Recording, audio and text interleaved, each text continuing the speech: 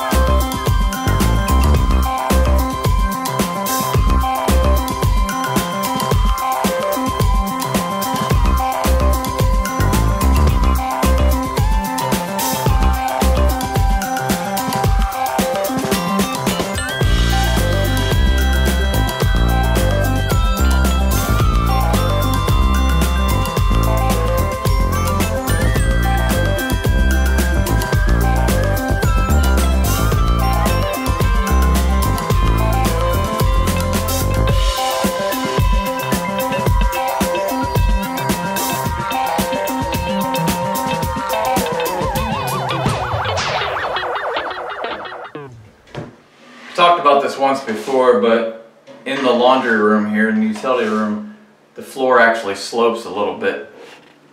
So right here where it goes towards the wall, even though I cut it out, there's there's a little bit of a slope down on this end. And the reason why that is because this whole wall here that separates the utility room and the bathroom is pushing down on the subfloor, and there's actually nothing underneath in the basement. There isn't a joist running under that. It's between two joists, so it's kind of pushed the whole wall down. What I'm going to do today is see if I can try to push that up a little bit from below, or at least support it so it doesn't get any worse. Also here in the master, where it goes into the bathroom, it's kind of a similar situation with this wall. It's between two joists, so joist in the basement is here, and in between is the wall here. And right here, when you walk in the bathroom, you just feel a little bit of give in the floor. So I'm going to come from below and put some cross support between the joists to kind of help support this. It's level right here, it's level right there, but right here in between, you just feel a little bit of a dip. And I'm going to take that out from below today also.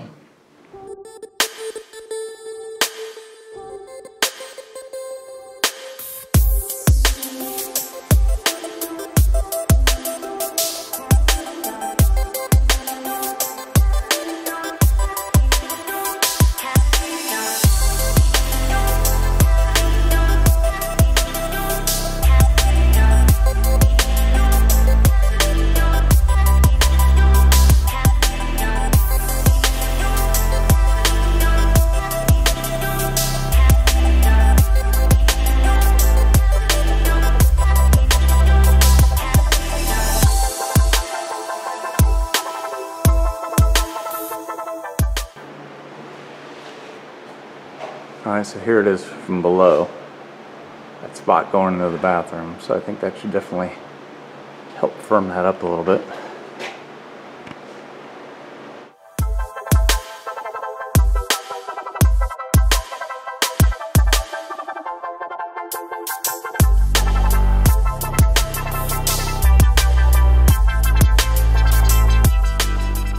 So what I'm going to do now is to jack up the floor right here to where I can secure it between the rafters. Like I said, between the utility room and the bathroom, the wall's kind of sinking. I'm going to try to use this bottle jack, and I kind of fabricated a little lift support here. I'm just going to try to jack that up a little bit, just take the weight off enough that I can screw in some cross supports.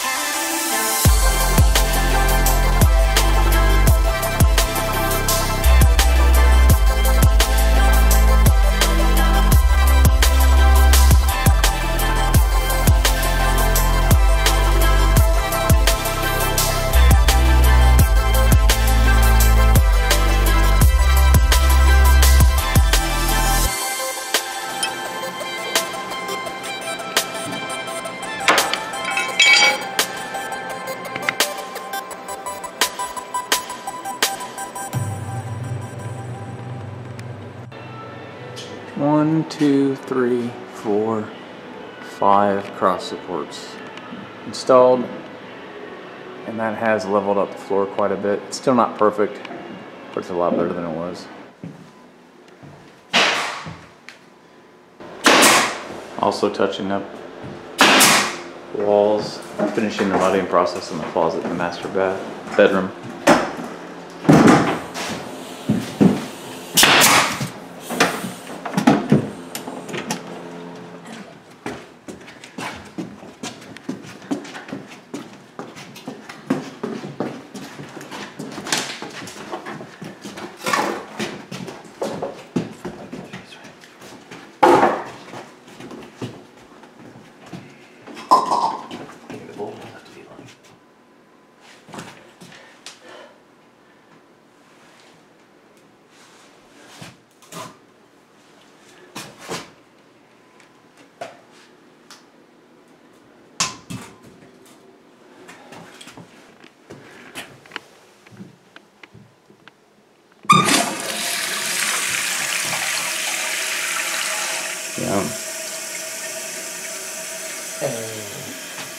Nice water.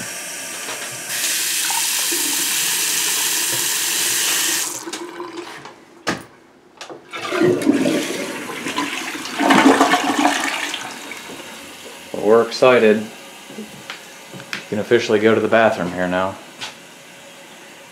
Except the toilet seat didn't come with any bolts, so.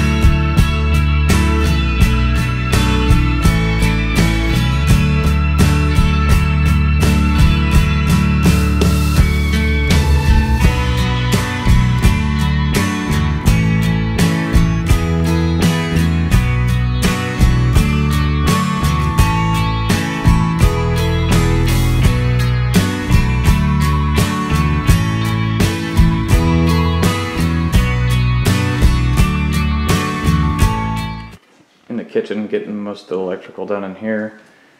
This is a switch for the light above the sink, which has been installed.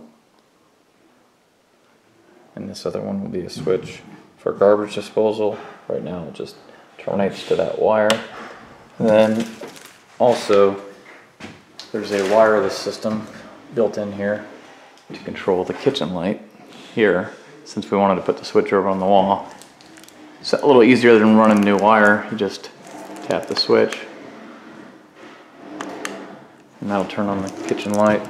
It also came with this little key fob, which also turns the light on and off. I'm not sure that will really be used, but it's available.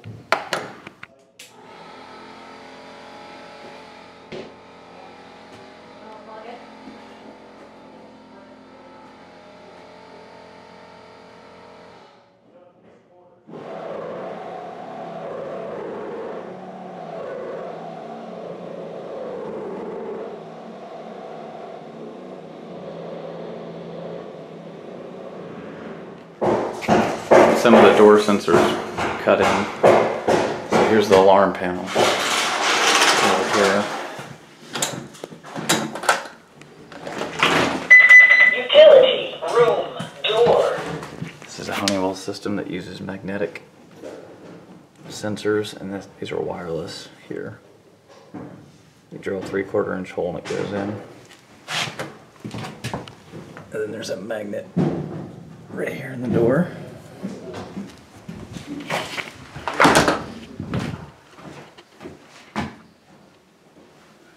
Also been working on a lot of the other alarm wiring. So here on this door, similar, but instead of a wireless contact, it's a wired flush mount that runs down into the basement here to a wireless transmitter. And you have your magnet in the bottom of the door.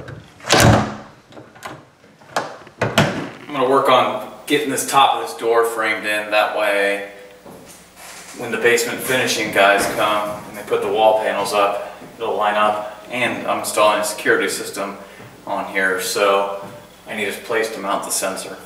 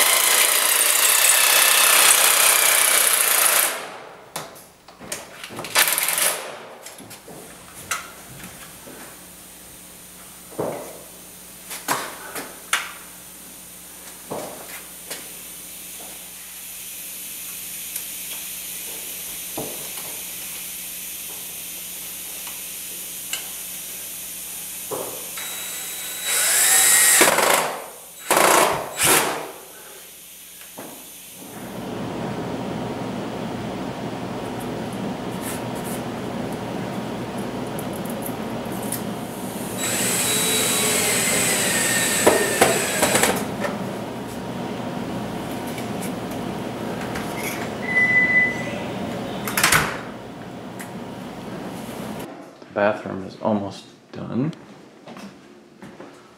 Everything works in here. All the plumbing is connected. Toilet, sink just needs some painting done, but the walls are painted. All the electrical's installed. A new mirror and a light. So it just needs the trim, the doors, and the vanity painted. Came back through yesterday evening, the last coat of Kills oil odorless primer on the floor in the hallway. Also did this front room here, where we didn't replace the floor. There's just a bunch of little stuff that needs done.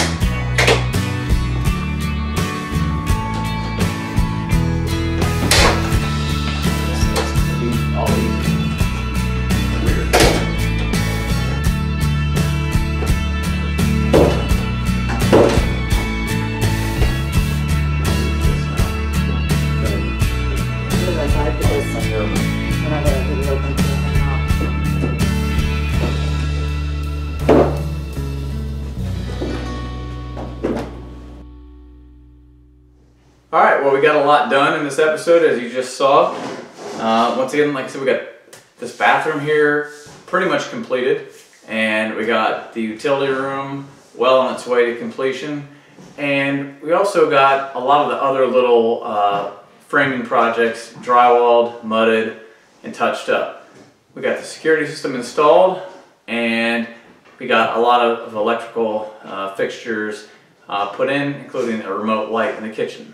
So hopefully you enjoyed this episode. We got a lot more to come. We'll see you next time. Thanks.